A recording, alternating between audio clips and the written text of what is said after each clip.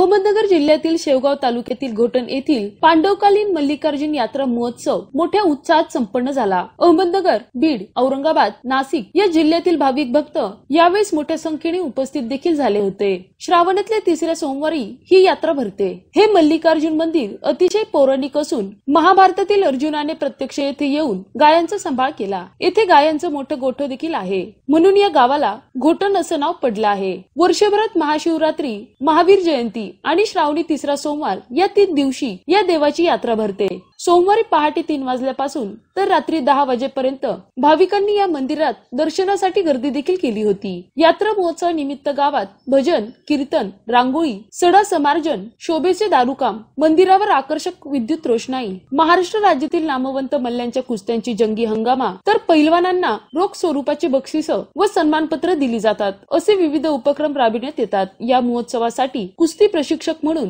दामू अण्णा घुगे, विठ्ठल मोटकर, नामदेव घुगे, लक्ष्मण टाकळकर, गणेश निकम, संजय मोटकर, महादेव खेडकर, बबनराव खेडकर, प्रकाश घुगे, पीर मोहम्मद शेख, संजय टाकळकर व महादेव बन यांनी विशेष परिश्रम देखील घेतले। प्रतिनिधी सुनील नजन, कॉमन न्यूज मराठी, अहमदनगर।